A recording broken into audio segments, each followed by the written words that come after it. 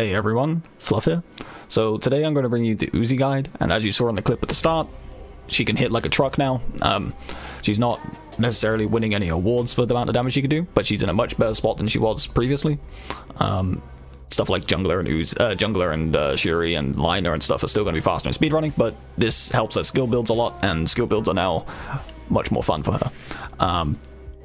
That being said, you will have to be very cautious of her freeze uptime, as freeze is a very important linchpin in her kit now, as she has a lot of multipliers kitted towards doing damage to frozen targets.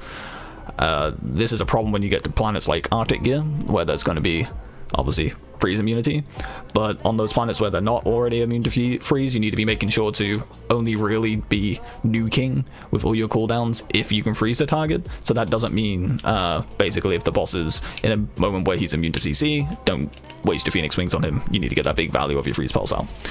That TLDR being said, moving on to the relics, I've been running Mercy, Strength, Module, and Crit Defender. So these are a very simple combo, and you've probably seen me mention these quite a lot in various other builds. But basically, Mercy gives you 100% attack power, 100% health. Uzi starts with 250 attack power baseline, so this is going to give you an extra 250, making her start with 500.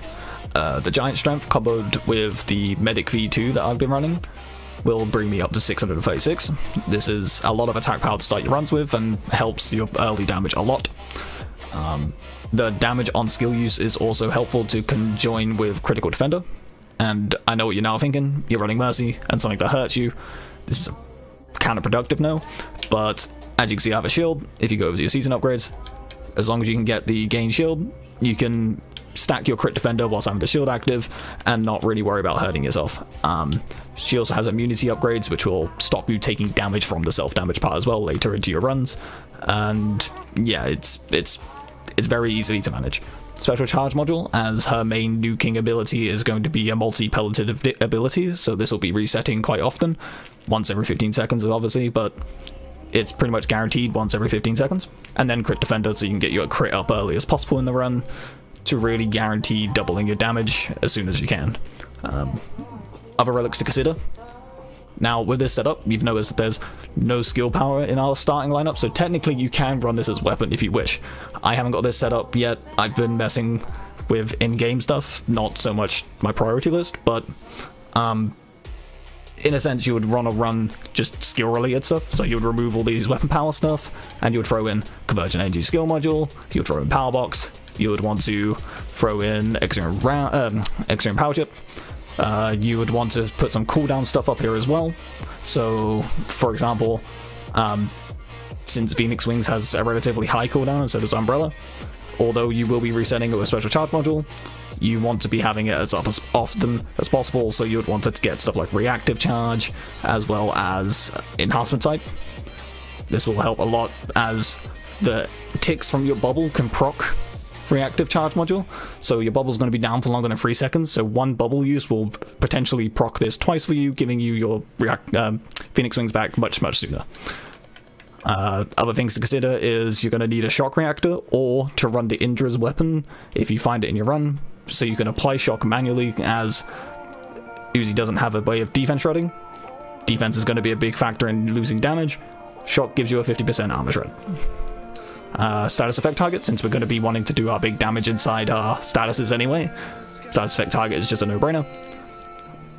Uzi has an upgrade that lets her get 200% defense on Phoenix Wings, so defense through retaliation becomes a very attractive option within the run, as well as crit damage related stuff and our general multipliers that help us based on distance. And then just other reactors, so Bleed Reactor is a really good one. This does a big chunky nuke when you stack it to 5 times. This is relatively easy as Uzi because assault handguns as well as Phoenix Wings. And then other things to consider is finding things like Critical Greaves, Critical Chip, and that's pretty much it there. You don't want to dodge Greaves, as you're going to be deactivating this with things like Giant Snag. Moving over to skills. So I've been opting to run double projectiles. This is in the same vein as lightning. So you have double projectiles, or you can run melee range damage. I prefer to run double projectiles, as this gives you more chances to reset special charge module, as well as just guarantees double damage on your Phoenix Wings once you get all the pellets through the target. Whereas this requires you to be in melee range, and on some bosses where the hitboxes are smaller, you'll overshoot a little bit and lose some of that damage. Bosses like the Lava Queen, the Volcanist Queen, sorry, and the little blue lizard Dementria or whatever that little shit's called. But aside from that, you'd want to find these two as soon as possible. Then you'd want to find the frozen target. Although Arctic Gear is going to be immune, Protean is always the boss that you want to be preparing all your runs for. So if you can handle Protean relatively fast, you'll handle other planets relatively fast, basically. So we want to be getting frozen target as soon as possible, as well as the cooldown, so we could do it as often as possible. And then the immunity to pair with our retaliations in our runs. Next to that, our next hardest hitting ability is actually going to be our survival skill. It's a bit weird, but when Uzi dashes, you will notice she does kind of a lightning pulse before the decoy explodes. That's the thing that that does the damage, is the initial blink that she does, not the decoy exploding. Decoy does a little bit of damage, but this lightning pulse shockwave that she does before, where she's actually initially launching from, is the thing that does the big 500% nuke. And that can hit like a truck. Next to that is you would also want to find the extra dash teleport, so that way you can have this happen twice, which allows you to do things like bam, and then instantly teleport back again and pretty much double proc it. The way that would look in a run is, say the boss is on the other side of this, you would position yourself so you'll land on the opposite side of him, like here, and then you'll dash over him and do damage that way. Next to that, you'll want to find your other modifiers, so you'll want to find your freeze lasting longer. Like I said, your big damage is going to come from when the bosses are in a freeze and the status effects, so we want to make our freeze last as long as possible, and this also gives us 100% damage against frozen targets now. This is huge. The Uzi buffs that happened are only ever good for her. It's just, we would like a little bit more. Cooldown isn't necessarily an important factor. As you can see, Uzi's cooldown on Frozen Pulse is 6 seconds. Freeze baseline lasts 10 seconds with all the modifiers and stuff that we can get. So this isn't that important to worry about. You don't want to be spamming it, you want to have more control over when you use it. The skill power on enemies hit is pretty useful. You're going to get this stacked to 5 quite easily through the course of a fight, as well as if you have any alert procs where the bots spawn in, you'll be able to proc these stacks off of them as well, and just generally get around 100% extra skill power through the course of a longer boss fight like Arctic Gear or Protean. 50% attack power on Bubble is pretty huge. This is actually kind of important to find if you manage to get this in conjunction with the AoE size increase. Although it gives weapon power, we care more because of the fact if we make the bubble bigger, we'll be able to Phoenix Wings from one side of it to the other and not lose that 50% attack power on the path. Whereas if we did this and had the boss in the middle and then we Phoenix Wings from here, we would be just outside of it, and it's really hard to stay in the middle.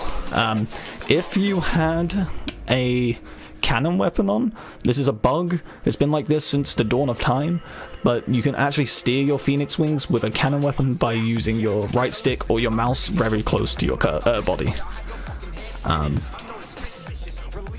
Those are the only really important skill related upgrades. Pretty much everything I just said, you can flip side that and now start, if you did weapon power instead, ignore like this skill power increase for example, and just prioritize the stuff that says weapon power increase and the 100% freeze target increases. Moving over to toy workers, vice versa, usual stuff. If you're doing a skill build, you'll want to get ignore defense, you want to get skill power, you want to get your cooldown stuff, you want to get your attack power stuff, you want to get your crit stuff. Those are all good stuff to find on a toy worker. I prefer Medic V2 just for 1, the heal to help maintain mercy, and 2, the extra attack power rings, but High V2 is a perfectly good option as well for the extra attack power as it was percent based, so it will give us more as Uzi in comparison to other characters. Goldhound is a terrific option and still probably the best toy worker in the game. Again, cooldown, skill power, the extra resources. If you were doing weapon related, you would want to go for something like this where you just get a bunch of weapon power, ignore defense. and vice versa. I hope this has been helpful. Like, comment, subscribe, blah blah blah blah, all that YouTube jazz, and yeah, I'll catch you in the next one.